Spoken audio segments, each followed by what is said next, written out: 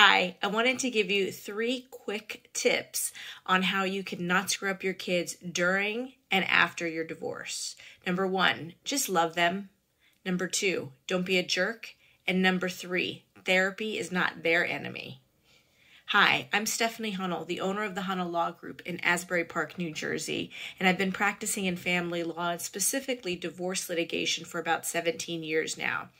And these 3 suggestions and tips could really help save your kids during the divorce and after the divorce. Number 1 was loving them.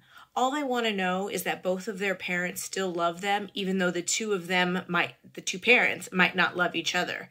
They want to be comforted and feel secure that even when they're acting out, maybe because of the divorce or some other reason, that you're still going to be there for them, that you're going to fight for them, and that you're going to do what's in their best interests and not what's best for the two of you individually in order as you're going through the divorce. Which leads me to number 2. Don't be a jerk to your ex.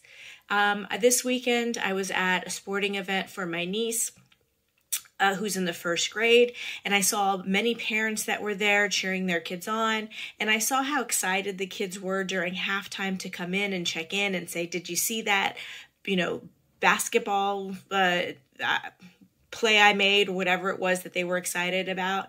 And I realized that the biggest mistake parents can make is being a jerk to their ex so that they can't both coexist at sporting events, which their kids are the ones who really miss out, not each of the parents. The kids are the ones who benefit most from it. All of these activities, plays, everything, their kids don't want to have that level of anxiety thinking that their parents are going to get into a fight at their event and embarrass them. So do it for your kids. Just, you might not like the person. Just be nice to them, cordial to them, during these types of events. And number 3, therapy is not their enemy.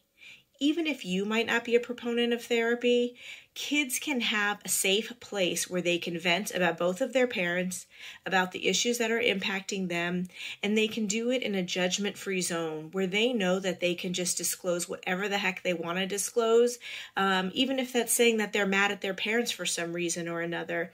And just because you don't want to do therapy and therapy's not for you, doesn't mean that your kids can't benefit from it.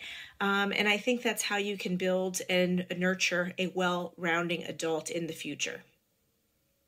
Take care.